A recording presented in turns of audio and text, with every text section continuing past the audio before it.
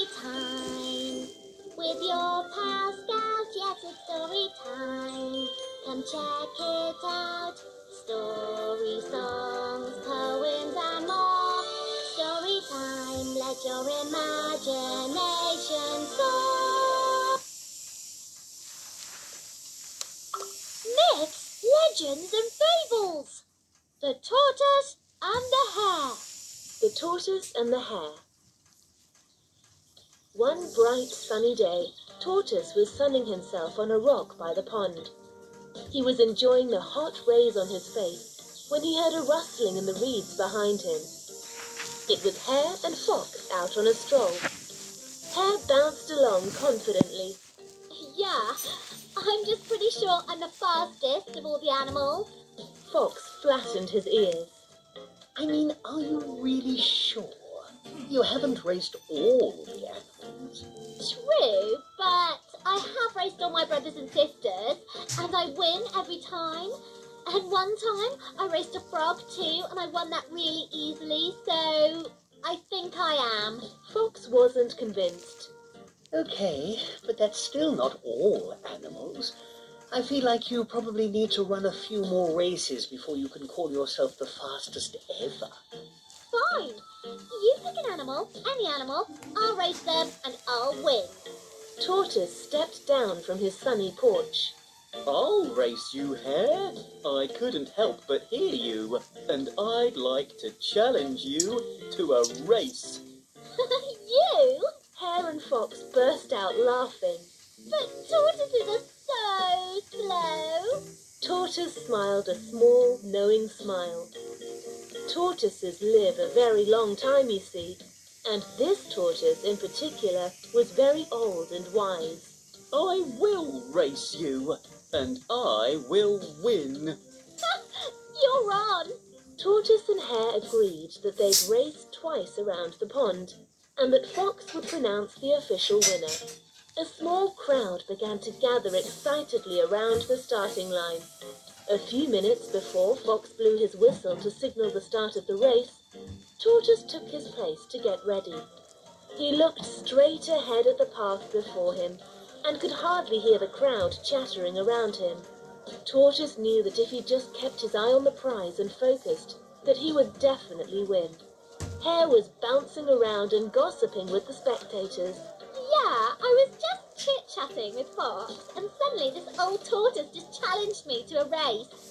Kind of weird, but who am I to back down from a challenge? So here I am. Don't worry though, I've got this in the bag. Hare was not very modest. A few moments before midday, she took her place next to Tortoise at the start line. Last chance to back out, Tortoise. Just in case you want to avoid being super embarrassed when you lose. Tortoise just kept his eyes straight ahead. I'm not backing out. Just then, Fox blew his whistle. The race was on. As soon as Hare heard the whistle, she was off like a shot. She ran and hopped and ran, and soon the roars of the crowd had faded into the distance behind her. She snuck a glance over her shoulder to see how close Tortoise was, and she could hardly see him at all. She was already almost halfway around the pond, and Tortoise was just a speck by the starting line. Hare laughed. I knew it! I'm the fastest animal in the world! And she kept running and hopping and running, closer and closer to her certain victory. Meanwhile, back at the starting line, Tortoise was not making quite as much headway. He plodded steadily along, but at a much slower pace than Hare. Some of the spectators were still cheering for him, but more had stopped and turned to one another with quizzical looks, wondering aloud why this tortoise had thought he could ever have beaten the speedy Hare in a foot race. Bullfrog shook his head. He'll never win. He's delusional. Raccoon agreed. Poor Tortoise. He's going to be so embarrassed when he loses. But Tortoise could barely hear any of this. His eyes were still staring straight ahead as he concentrated on making his way to the finish line. Admittedly, it didn't really look like he'd actually win. Tortoise could barely see Hare in the distance. But Tortoise was confident. He just kept singing to himself and making his way towards the finish line, sure that he would come out on top. Hare felt amazing as she began her second lap. She passed through the crowd of animals waiting around the starting line, and they roared with enthusiasm. Hare beamed with excitement. She knew everyone thought she was going to win, including herself. I knew it! I'm the fastest animal ever! At this point, she was slightly out of breath. In fact, she was getting a little tired. I need to rest, but I can't slow down now. Just then, as she rounded the curve of the pond for the second time, she saw Tortoise. He was walking slowly and steadily. She smiled to herself, even though she was exhausted and all her muscles hurt. She was winning. Passing on your left! Her lungs burned as she laughed. She looked over her shoulder, hoping to see a look of defeat on Tortoise's face, but she was disappointed to see him still walking along, looking straight ahead and mumbling to himself. Hare tore ahead. I'm the greatest! I'm the greatest!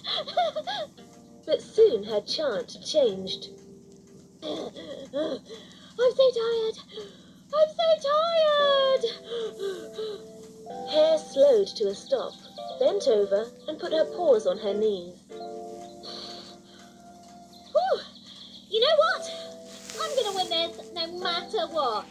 It's okay if I take a break. I deserve this. I'm the fastest animal in the world. She noticed a very cosy-looking patch of wildflowers on the side of the path. I'll just lay down and rest for a second. She snuggled into the soft flower patch, and soon she fell asleep. Tortoise had not slowed or tired in all his journey around the pond. He passed through the starting line as he began his second lap around, but the audience wasn't really paying attention. It was just as well. Tortoise wasn't really paying attention to them either. Tortoise walked and plodded and sang. He was almost finished with his second lap. He was getting a little tired, but he didn't slow his speed at all. The tortoise knew he'd be done soon.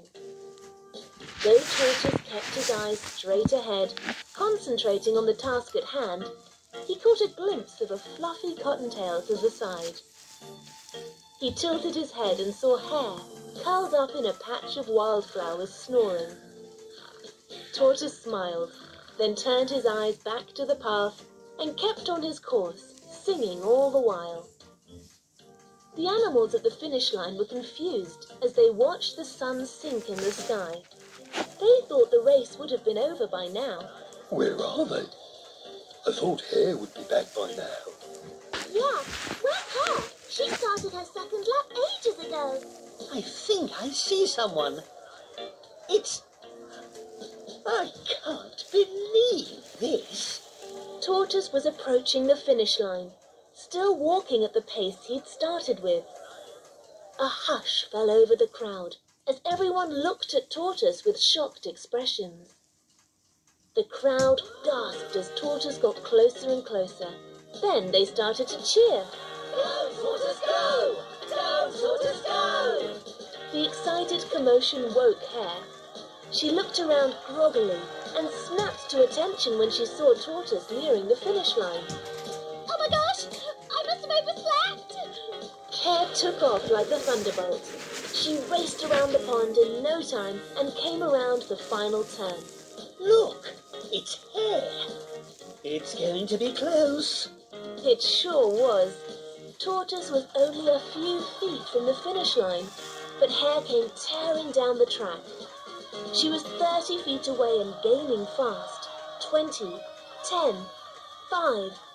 At the last second, she dove and slid head first for the finish line and came to a stop a few inches short. Tortoise smiled as he slowly stepped across the finish line. The crowd of spectators began cheering wildly and roared with enthusiasm. I declare Tortoise the winner. No! Tortoise smiled to himself.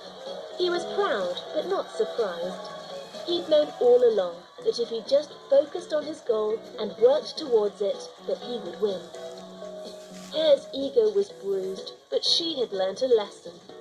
Never again will I underestimate my opponent, and never again will I nap during a race. Oh! The end.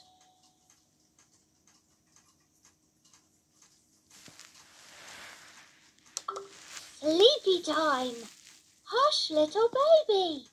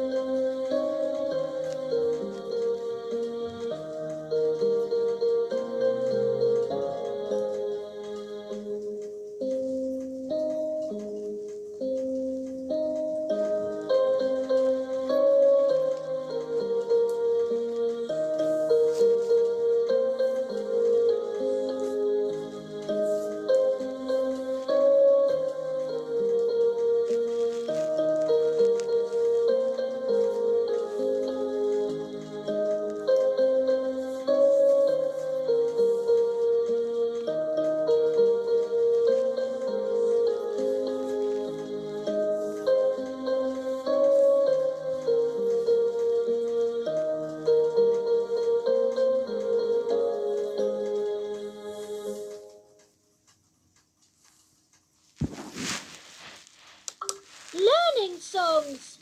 Counting 1 to 10.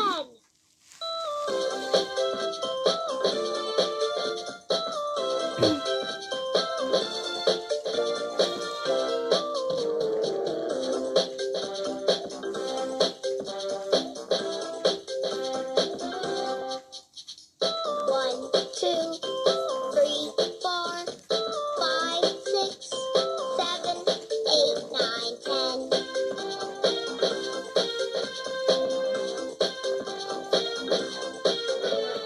1, 2, 3, 4, 5, 6, 7, 8, 9, 10.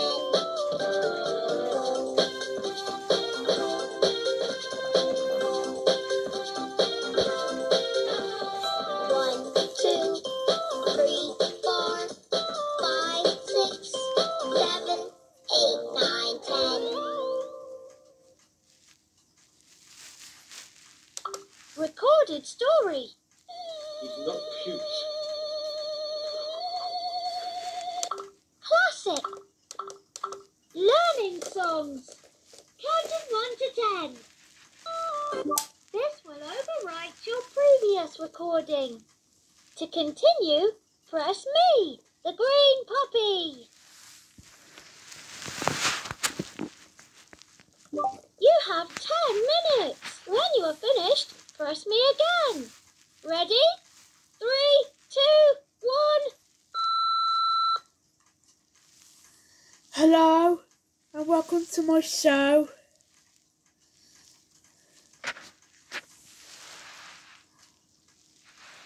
Super! Press the play button to listen to the recorded story. Hello, and welcome to my show.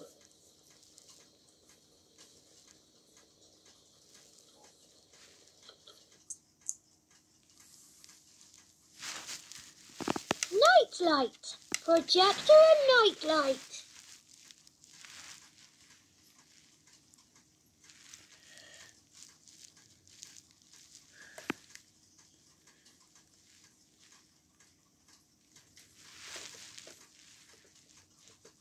Use the arrow buttons to choose how many stories or songs to play before your device goes to sleep.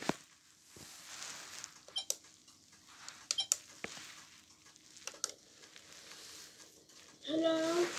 Timer off. Use the arrow buttons to choose how many stories or songs to play before your device goes to sleep.